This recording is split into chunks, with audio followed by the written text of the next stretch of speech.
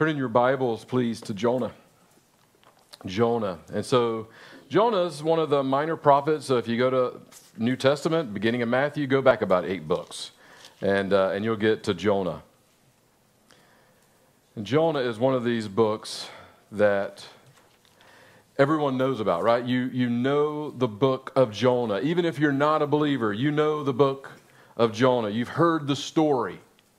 And it's a really simple book. I mean, there's only 4 chapters to it.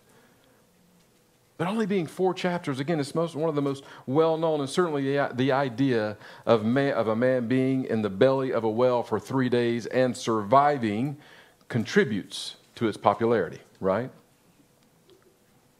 But so many themes can be explored in this short book, and I am so looking forward to exploring many of these themes over the next few weeks that we have together as we look at this book. But then you have the question, okay, here's all these things, but is it really about this or that? Is it about race and nationalism? As Jonah seems more concerned about his nation's military security than over a city that's in the crosshairs of God's wrath, right? Or is it about God's call to mission? A call that Jonah first rejects, later accepts, but regrets. Or maybe it's about the struggle believers have to obey and trust God. Well, the answer to that question is it about? Is yes. It's about all of those things and so much more. Again, there's so many layers that we can start to peel back and explore when it comes to the book of Jonah. But again, we have to remind ourselves, this is a really simple book, but God packs a lot into these 4 chapters. 4 chapters that really is about 2 incidents, right? Chapter 1 and 2 in chapters 1 and 2, God gives a command, but Jonah refuses to obey. Chapters 3 and 4, God gives the command again, and Jonah carries it out. Big picture, that's what it's about, right? And it's an absolutely beautiful piece of literature, though, when you really start to look at it and you see the way that the author of this book wrote this book. And one of the commentaries I was studying, they broke it down, and they said, listen, if you look at 1 and 2 and what's happening in 1 and 2, and then if you lay it right beside 3 and 4, it is absolutely amazing, almost a complete parallel pattern between these 2 chapters, chapter 1 and 2, rather, and chapters 3 and 4. We're going to look at some of those parallels over the next few weeks. But again, I was just struck by how absolutely beautiful this short book is. But if we're not careful when it comes to Jonah, when it comes to looking at some of the things about how beautiful the literature is, and when it comes to looking at some of the big stories like Jonah being swallowed by a fish, if we're not careful, rather, we can start to see it as a story, as rather more of a fable. Man rejects God, swallowed by a fish, decides to follow God, albeit begrudgingly, but God works. Even though the vessel that he's chosen to use is less than perfect, God works, right?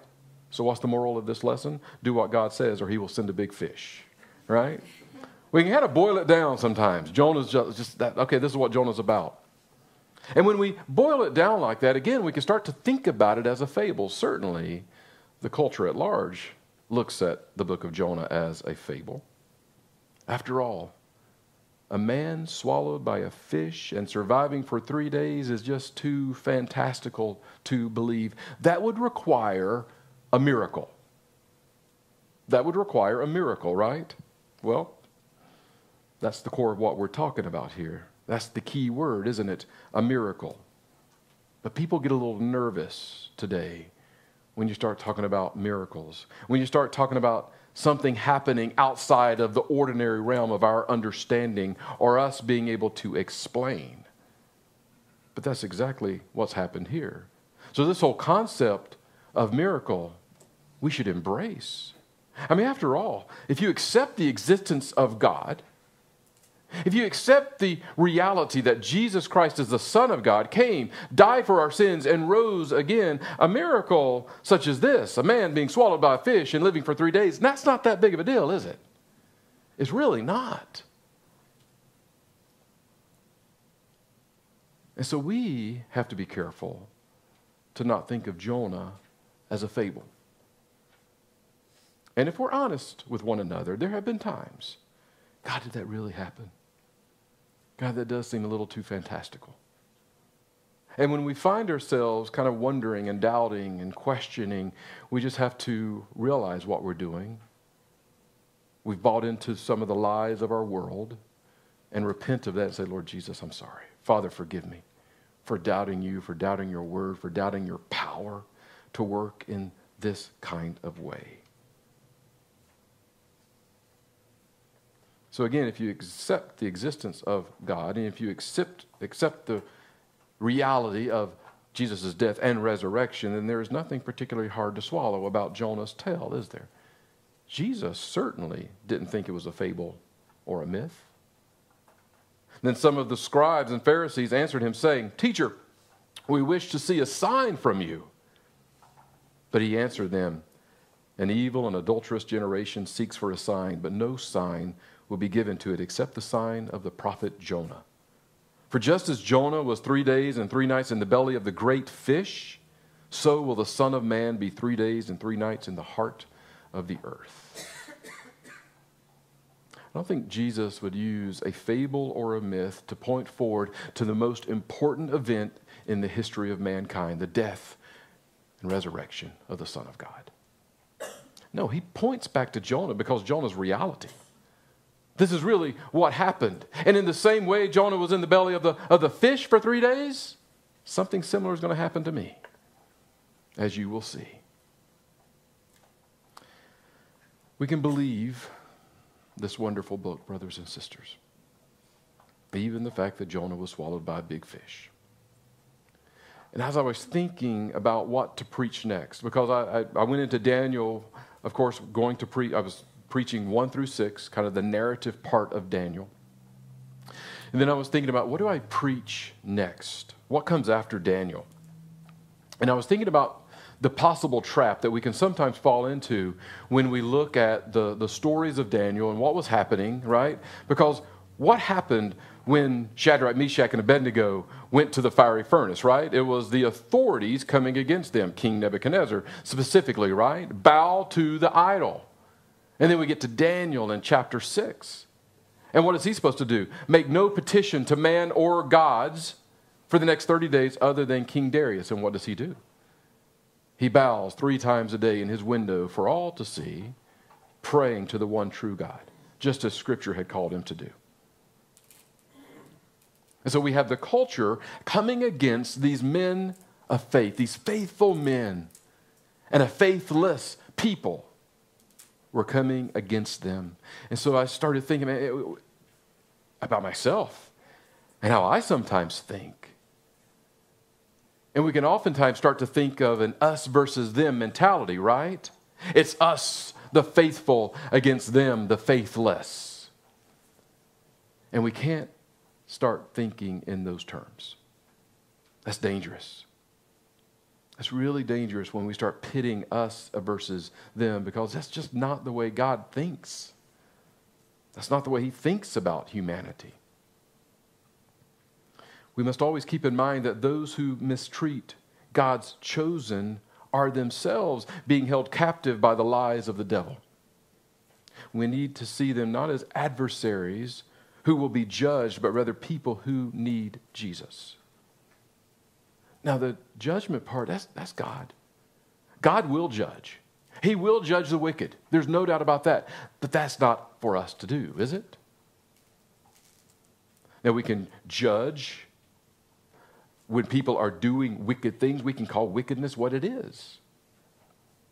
But as far as us being jury, judge, and the ones who say you're guilty of, that's up to God.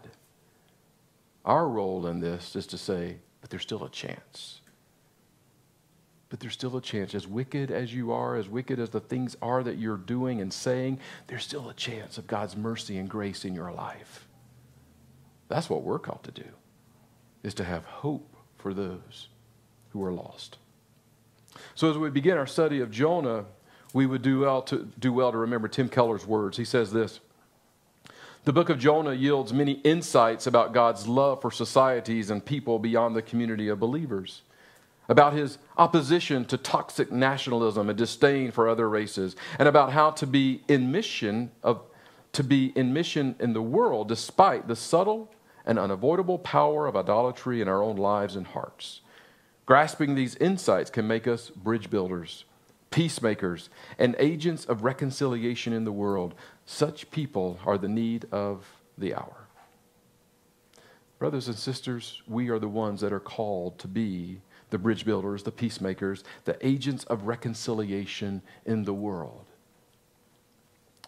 And may God use the book of Jonah to open up our eyes to that reality. May we learn from this book. And may God do a work in our hearts, because we might have a few more tendencies that are very much in line with Jonah than we would like to admit. And maybe through the study of this book, God will open up our hearts to see, okay, God, I don't want to be in line with Jonah. I want to be in alignment with you, your heart for people, your heart for the nations. So we begin our study of this wonderful book, Jonah 1 through 3. Now the word of the Lord came to Jonah the son of Amittai, saying, Arise, go to Nineveh, that great city, and call out against it, for their evil has come up before me. But Jonah rose to flee to Tarshish from the presence of the Lord. He went down to Joppa and found a ship going to Tarshish. So he paid the fare and went down into it, to go with them to Tarshish, away from the presence of the Lord. These are our 3 verses that we're going to be looking at today. I always think I can bite off more than I actually can. I was thinking, we're going to get through chapter 1 this Sunday. Then I actually started studying. So the question is, first, who was Jonah, the son of Amittai? So we don't have any background information here anyway, do we? No background information was given, meaning this, that Jonah must not have been unknown. That the Jewish people must have known about who this Jonah is. And indeed they did. 2 Kings 14:25 tells us that Jonah ministered during the reign of King Jeroboam the second. So there's 2 Jeroboams. This is the one that came after. In the 15th year of Amaziah, the son of Joash, king of Judah, Jeroboam, the son of Joash, king of Israel, began to reign in Samaria. And he reigned 41 years. And he did what was evil in the sight of the Lord. He did not depart from all the sins of Jeroboam, the son of Nebat, which he made Israel to sin. He, again, Jeroboam, the second one, restored the border of Israel from Lebo-Hamath as far as the Sea of Arabah, according to the word of the Lord. That's a good thing. And the God of Israel, which he spoke by his servant Jonah, the son of Amittai, the prophet, who was from Gath-Hepher. And so here we have Jonah serving at the same time Jeroboam the second was serving as king. He was a prophet at that time. But we also have Hosea and Amos. And they're serving at this time. They're contemporaries of Jonah. And what we see in Hosea and Amos is that they are criticizing the reigns of Jeroboam and Uzziah, pointing out the apostasy of the northern kingdom. For they had broke covenant with their covenant God. And so we read about Hosea and Amos speaking out against this particular king. Yet Jonah, in contrast, seems to have supported Jeroboam's military policy to extend the nation's power and influence. But he seems to not be as concerned about God's king, Jeroboam, and God's people repenting, and that they would be a godly influence to the surrounding nations. So the original readers of this book would have remembered Jonah. They would have remembered him probably as a really patriotic Jew, right? Maybe a highly partisan nationalist. And there's nothing wrong with being a patriot. There's nothing wrong with being proud of the country from which you come. There's nothing wrong with that. But when that pride in your people or your country exceeds God's understanding and God's view of nationalities and peoples and so forth, when it exceeds that, and when you start to ignore God's view of people, humanity, nations, and so forth, and embrace yours even more fervently, that's a problem. And that's the problem that we have with Jonah here. So that's who Jonah is, a little bit more background there. So verses 1 and 2 would have been astounding to the original readers on so many levels. Because typically a Hebrew prophet called the people of God, fellow Jews, to repent. Now there were some exceptions, right? Primarily, the Hebrew prophets called the people of Israel to repent. But some of the exceptions were Jeremiah, Isaiah, Amos. And they gave brief warnings to the pagan cultures around them, countries around them. But none of them were called to leave Israel, like Jonah was. And here is God calling Jonah, again, an intensely patriotic and partisan nationalist, to leave Israel and go to a Gentile city and call them to repentance. But this wasn't just any Gentile city. This is Nineveh. And this is the capital of the Assyrian Empire, one of the cruelest and most violent empires of ancient times. And as I was reading about the Assyrian Empire, and as I was reading about how cruel they were, I thought about bringing some of the examples that I decided I'm not going to do that. You can Google it if you like. Because it was horrific. But let me just, instead of giving examples, this one quote suffice. One historian said, Assyrian history is as gory and blood-curdling a history as we know. And there's some really horrific cultures out there. Not only were they cruel people, but they had been oppressing Israel for many, many years. The empire had started exacting heavy tribute from Israel during the reign of King Jehu, 842 to 815 BC, and it continued throughout the lifetime of Jonah. So again, keep in mind, this is an incredibly cruel empire, not cool, cruel empire, incredibly cruel, and now they've started oppressing his people. It's been happening for years and years. He's been a witness to it. And in 722 BC, the Assyrians actually invaded the Jewish northern kingdom of Israel and its capital, Samaria. Now, this is the nation, keep in mind, that was the object of God's missionary outreach. Does that blow your mind? This is the nation that was the object of God's missionary outreach. Jonah was not sent to be a herald of certain doom. If that had been the case, hey, you're telling me to go to that country and tell them they're done for, they're doomed, there's no hope for them, you got it. I'm out of here. I'll go do that. I'm going to stand up on the hill there and watch it happen, right? But that's not what he's telling them to do. He's not saying, Jonah, I want you to go and tell them that their time is up, that I'm going to destroy them for all that they have done. That's not what he's saying at all. If that had been, he would have, again, made him happy. No, he was to call them to repentance. Now let's stop for a moment and put some of these pieces together, right? Nineveh, capital city of the Assyrian Empire, one of the most brutal and most cruel empires we've ever known.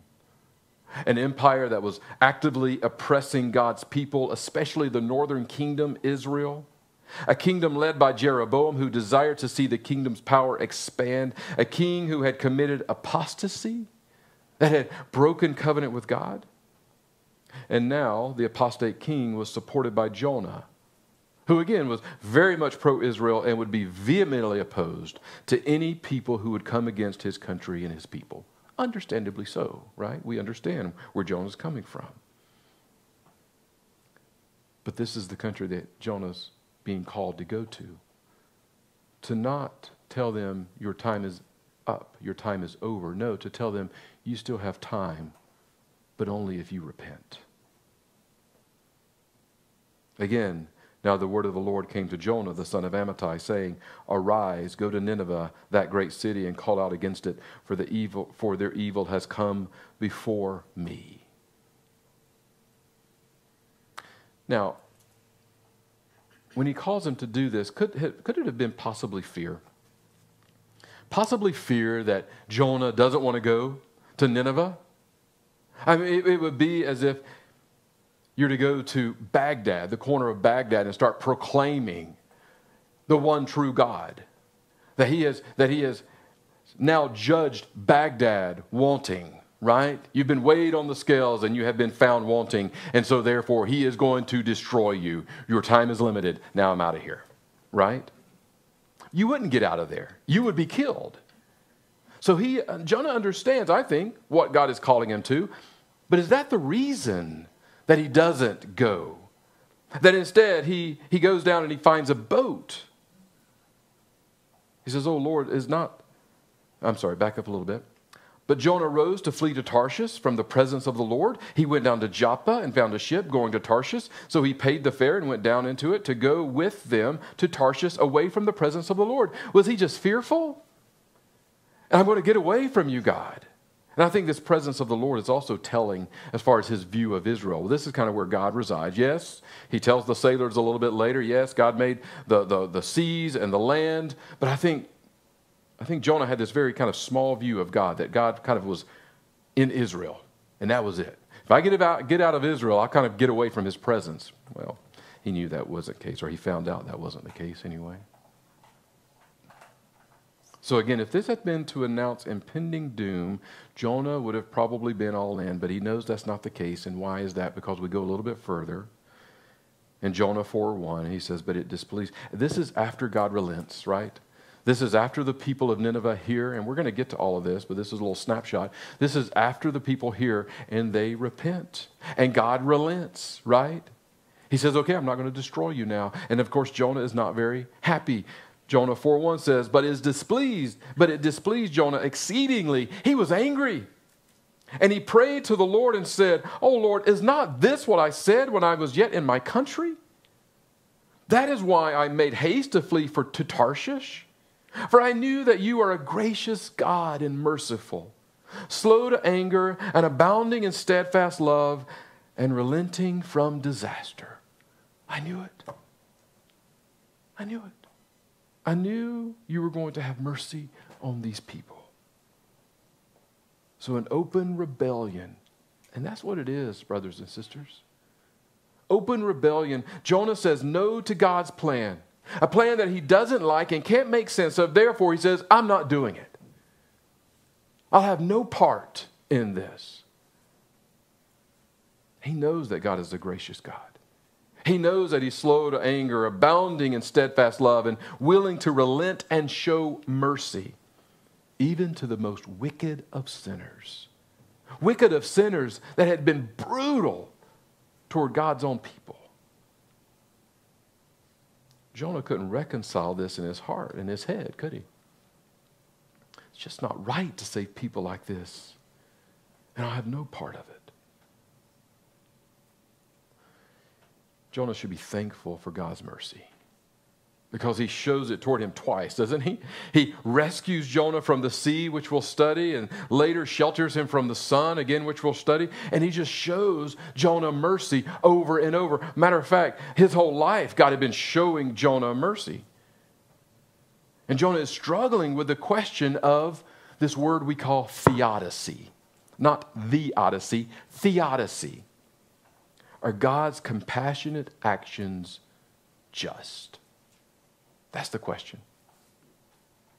Are God's compassionate actions just? Can a righteous God possibly forgive the wicked inhabitants of Nineveh? A wicked people who are actively opposing and oppressing your people. So he has theological issues, yes. But even more, he has heart issues. Right? He has heart issues. Jonah has forgotten his own sin. Jonah has forgotten the mercy and grace that has been shown to him, and that he is living wholly by the mercy of God. Indeed, God's position toward Jonah's people is one of complete grace, isn't it? There was nothing special in the people of Israel. There was nothing special about the Jewish people other than God placing his favor upon them. right? There was nothing within them, this group of people, that he said, wow, they are really different. They are so different. I'm going to place my favor upon these people. No. It was absolutely his grace and his mercy that he says, I'm choosing this people as my very own. And Jonah had just forgotten. He had forgotten about how often his people had turned their backs on the living God. How often they had sought after and followed other false gods. How often God had, yes, judged them, but then restored them after they repented. Continually showing mercy to these stiff-necked people. Jonah had forgotten all about that. And as long as that is the condition of his heart, Jonah's heart, he will never understand how God can be merciful to evil people and still be just and faithful. So that's where Jonah camps out here for a little while, doesn't he? God is a just God, so he must smite the Ninevites. But God is also a faithful God. He must be faithful to his people. How can he be faithful when he shows mercy to his people's enemies? But that's when we oftentimes have a very narrow view of God's faithfulness, right? God has to be faithful to who he is. And God has a heart of compassion. God is long-suffering. God desires to see the wicked repent. And so Jonah was forgetting about that aspect of God's faithfulness, that he must be faithful to his own character. So the theological issue for us really has been taken care of. How can God show mercy toward a people that are enemies of him, or enemies of his people? Well, we understand how God has taken care of that for us, right? Because we understand that Christ has become our sacrifice. The righteous for the unrighteous. We're the unrighteous, by the way. That he is just in judging the sinner, but can also justify the sinner who places their faith in his Son. His requirement of justice for a person's sin being met and fulfilled through the atoning work of Christ. So this question that Jonah had, which is a good question, has been answered for us in Christ Jesus. This is how he can be merciful. Through his Son. So Jonah had this heart problem, but this isn't just Jonah's heart problem. This is a problem that can also be our heart issue as well. We can become comfortable in our salvation. We can become comfortable in the grace and the mercy that is continually shown to us. Can't we? We can. And we can start to lose the heart of God in reaching the lost, or maybe especially the most wicked of sinners. I remember, and I've told this story before, but I remember when I first became a believer when I was 20 years old, and I had come out of just a life of rebellion, right? I mean, I was rebelling against God. I was rebelling against my parents. I was rebelling against anything and everything. And God broke through. And he broke through in such an amazing and miraculous way that my life was transformed. And it was such a radical transformation for me that it was just night and day, right? It was like someone had flipped the switch and I'd gone from darkness to light, and I got it and I understood. And not only did I understand that I had gone from the domain of darkness to the kingdom of light, but I also had a lot of friends that were still in that domain of darkness. Not only friends of mine, but I would look around and I would see people that were in darkness. And I would ask the question, driving down the road, does that person know Jesus? Standing in line at the grocery store, does this person in front of me know Jesus? Those were the types of questions that I would have when I first became a believer. And then over time, that type of mentality, that type of question wasn't asked as often by me. Sometimes I even caught myself not asking the question, do they know Jesus? Man, I wonder if they know Jesus. They don't know Jesus, right? And having a more judgmental attitude toward the unbeliever than an attitude of pity and mercy and desiring them to experience the same experience that I had had so many years ago when that light switch had been switched and I was transferred again from the domain of darkness to the kingdom of light.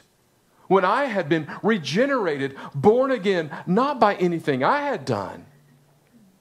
Not because all of a sudden, I had really started to try to help people out and work toward no, nothing like that.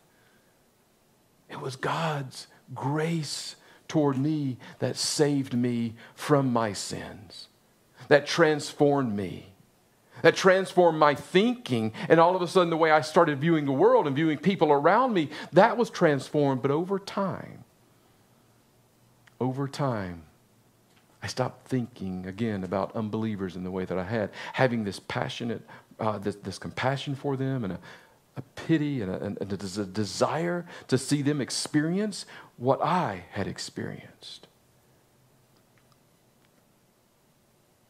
I'm not going to ask for any hands here, but I'm sure that many of you have experienced the same thing. All of a sudden you realize, oh my goodness, I'm maybe not cold-hearted toward the unbeliever, but I'm certainly not compassionate toward them. When I see someone struggling, one of the first things I do is not wonder, do they need Jesus? Do they know Jesus? Do they need Jesus? How can I be a light for them? No. Oftentimes it doesn't even cross my mind in that situation.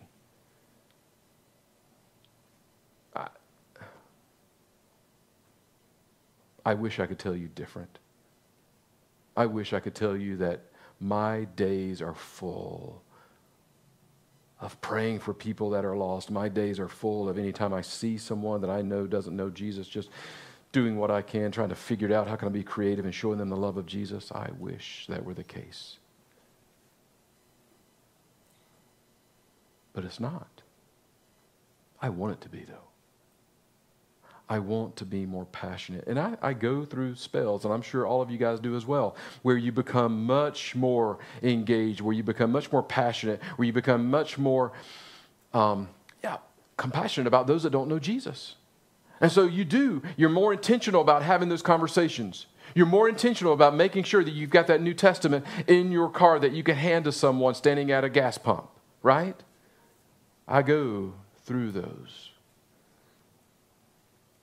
And brothers and sisters, I'm not saying that every moment of every second of every day we have to be absolutely passionate about the lost. We have to be on the street corners, no, those types of things. No, I'm not saying that. We also have to live our lives, right? We have to do a good job at work. We love our families well. Love our body, our brothers and sisters in the church well, all of those types of things. We are called to live this fully orbed life, but oftentimes we allow all these other things to kind of cloud out and push aside this passion for the lost and a desire. Let's not even use the word passion because that can be a little strong, right? Just a desire to see the lost come to know Jesus.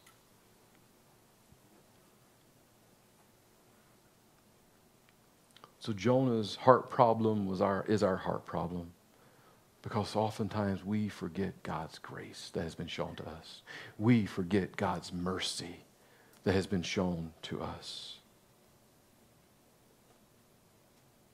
And we can replace a heart and passion for the lost with political agendas, right? Getting really involved in politics. Or even church-related activities that are devoid of gospel intent and impact in reality. So we may not get on a ship, right, to avoid what God is calling us to, but we can find other diversions that oftentimes can carry us further away from our calling, further away from God's heart for the lost, or at least mute the call, making it easier to ignore. I don't know about you, but I'm ready to just stop with the diversions. I'm ready to take an inventory of my life and say, Lord Jesus, what have I put in place that really is muting that call? What have I put in my place that I feel really good about? And I feel like, man, this is good stuff. But in reality, it might be good, but it's not best. And because it's just not good and not best, it's muting the real call that you've placed upon us as your children. The thing is, God has a way of helping his children see when our priorities have become confused and need to be rearranged to be more in alignment with his mind and heart. In the case of Jonah, he uses a big fish. But even then, as we'll look at, we don't see a real heart change in Jonah, do we? We see him doing it, but not happily. Yes, Lord. Yes, they're going to repent, and I get to be the bearer of this news. Yes, praise you, God. No. He begrudgingly does what God calls him to do. And sometimes I think we begrudgingly do what God calls us to do. I don't know about you, but I don't want to do it begrudgingly. Do you? I want to do it with a full heart. Again, remembering the grace that has been shown to me. Remembering where I was before and where I am now. Far from perfect, but praise God, no longer in the domain of darkness. Amen? So may this not be the case with us. May we not do the things that God calls us to because it's just, this is my duty as a Christian. No. May we do it because we desire to make Christ known. Because we desire for people who are broken, who are hurting, who are far from God to come close to God and experience the healing that I've experienced, that you've experienced. And sometimes I think maybe we have a little bit of a doubt. Well, God can really God do something in their life? He did something in my life. He did something in your life. And brothers and sisters, well, I don't know all of your stories. I know this. Every single one of you were sinners and were far from God, and he invaded your heart. He came in. His Spirit took you from darkness to light. Every single one of you who have submitted your life to the Lordship of Jesus Christ, he has done that work, that miracle in you. And if he could do it in you, he could do it in anyone. So brothers and sisters, let us recapture that, right? That sense of awe and wonder that God is in the business of saving sinners. No matter how wicked they may be, like the ones from Nineveh, or no matter how good of a life a person may have lived, right? They're basically good people. They do good things. You kind of look at them and say, man, are they believers? Look at their life. But brothers and sisters, we know that oftentimes those are the hardest hearts. Those are the hardest to proclaim goodness or truth to because, well, they're pretty good already. But brothers and sisters, God can break in there as well. Let us not put God in a box. Let us say, God, you do what you want to do, and you use me as a vessel to do it, however you see fit. But God, please do a work in my heart first. Give me a passion. Give me a desire. And may we allow God to do what he needs to do and willingly accept his work in our lives. What do I mean by that? God's not just going to force his way in. God's not just going to force his way in and start remolding our hearts. He desires for us to be open to that. He desires for us to say, yes, Lord Jesus, come, do your work of renovation that you need to do. I know it's a mess in there. I know. Forgive me. I wish I could have cleaned up a little bit before you came, but I know that's just worthless. That doesn't do anything. So you just come in here and you do what you need to do. And he will. Because we know that he loves us and desires the best for us. And that means realigning our hearts and our minds with his. A heart and mind that sees the world not as enemies that must be defeated, but as people who are in bondage and desperately need new life. Life found only in Christ. So my heart and my prayer, and I'm asking you please to be praying with me as we go through this book, is that may the Lord use this study of Jonah to that end, to do a work in our hearts. The work that each one of us needs, because the work is different for all of us, right? And the wonderful and beautiful thing is we are sons and daughters of the living God. And no one knows us better than he does. No one knows our heart condition better than he does. So he knows what we need. And so open yourself up. Say, Father, you know how cold I am right now. You know how apathetic I am right now toward the lost. Do that work that you need to do in me, whatever that may look like. Maybe you're passionate about the lost. Praise God. Ask God to give you even more passion and then give you opportunity. Give you opportunity to share that good news, and it is good news, with those around you.